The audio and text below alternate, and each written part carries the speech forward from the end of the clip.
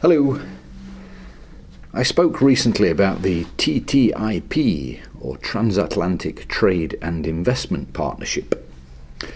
Towards the end of that talk, I mentioned how the food we buy may change as a result of the TTIP agreement, with potentially substandard or indeed potentially harmful foods entering the EU from the USA. I'd like to expand on that topic today, in particular to look at the farming industry and the health hazards that TTIP could pose. I'd like to start, however, by looking at a slightly different topic, which is related to the issue of meat eating. Nowadays, if you're feeling ill, you go to the doctor, and very often the doctor will prescribe some antibiotics for you. For example, penicillin or amoxicillin to treat skin or respiratory infections. Another one is, I can't actually say it, cephalosporins, which are used to treat a lot of infections, and they're more effective for treating more serious infections than the previously mentioned penicillin. Nowadays, however, doctors are finding that these antibiotics are becoming less effective as time passes. That is because the infections are getting stronger and more resistant to the antibiotics. This situation is normal, actually, but the problem is getting worse more quickly. And some researchers believe that within 30 or 40 years, the current antibiotics will be relatively useless against infections that are currently not life-threatening. Hence, a small infection in 40 years' time would be incredibly serious and might probably kill you unless new or stronger antibiotics are developed. How does this relate to TTIP and the topic of my talk, which is the TTIP impact on the food that we eat? I'll try to explain, you see.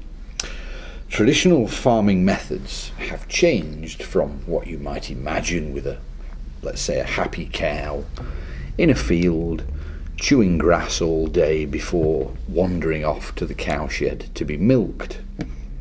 Nowadays, cows are fed a particular diet depending on whether they are being raised for meat or for milk. Cows that are raised for meat are fed a cocktail of antibiotics to help them stay healthy and growth hormones to help them grow quickly. And these antibiotics and growth hormones are a major reason why the antibiotics used on humans are becoming less effective.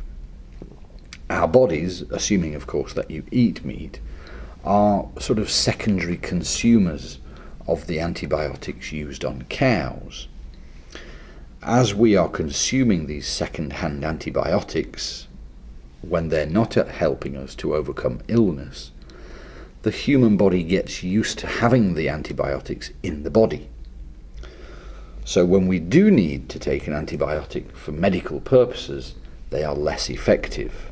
I'm just trying to think how I can put this in a more simple way. I'll go with alcohol. Yes, it's a little bit like drinking alcohol.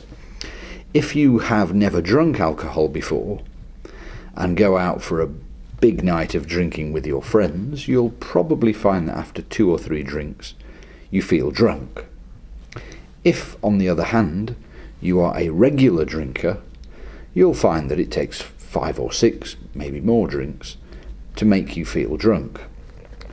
The reason for that is that the body adapts to what you put in it, so that over time you need more to make the same difference. And it's the same with antibiotics, because people consume them more often through the doctor and through the food they eat. These antibiotics become less effective at what they do. so more or stronger versions are required. If you come across this idea, you might hear the term superbug in relation to that. Now, TTIP seeks to harmonise the regulations between the US and the EU. So the EU may have to accept the American way of farming, which is very much geared towards the higher use of antibiotics and growth hormones, whereas the EU has tried very hard to limit the use of these. As I mentioned last week, some of these growth hormones have been linked to cancer. So I hope that you can see the potential negative health implications of this TTIP agreement. As a second example, we'll look at crops. You live in the city now, but if you travel through the countryside, perhaps by train, particularly in the summer, you'll pass by many fields that are full of different crops: wheat, corn, maize, etc., etc. Some of these can look quite beautiful. I cycle past fields of rapeseed every day, which has a yellow flower. So I see whole fields that are a sea of yellow waving nicely in the wind. It's very pleasing. However, a farmer needs to ensure that as much of the crop that they plant grows successfully without being eaten by pests like insects. Hence, farmers spray their crops with pesticides which stop the insects from eating the crops. Now, in the USA, pesticide use is much more widespread than in the EU. The effect of these pesticides, the chemicals, is not really fully understood, but we do know, at the very least, that these chemicals eventually end up in rivers and can damage fish stocks. So it's likely that they are not exactly useful to humans. In addition to that, many pesticides have other undesirable effects, one of which is on bees. Now, bees, as you know, produce honey, but they do not only do that. In order to produce honey, bees pollinate plants and flowers. In fact, it's estimated that a third of all the food humans eat requires pollination by bees. So when the bee population goes down, as it is dramatically in some areas, it results in much less pollination of plants, which can reduce the amount of food produced. I should add here that pesticides are not the only reason for declining bee populations. More severe weather in wintertime can wipe out whole colonies of bees. Severe weather is probably due to climate change, but that's a whole different topic, so we won't touch on that. My point here is that pesticides to keep crops alive and growing are not good for the bees, which pollinate other crops as well as flowers. In the US, the use of pesticides is much more widespread than in the EU. So if this TTIP agreement results in the more widespread use of pesticides in the EU, then we may see more of the crops that are not pollinated by bees, and they'll be available more cheaply. But we may also see much less of the food from crops that require bees, because there will be fewer bees.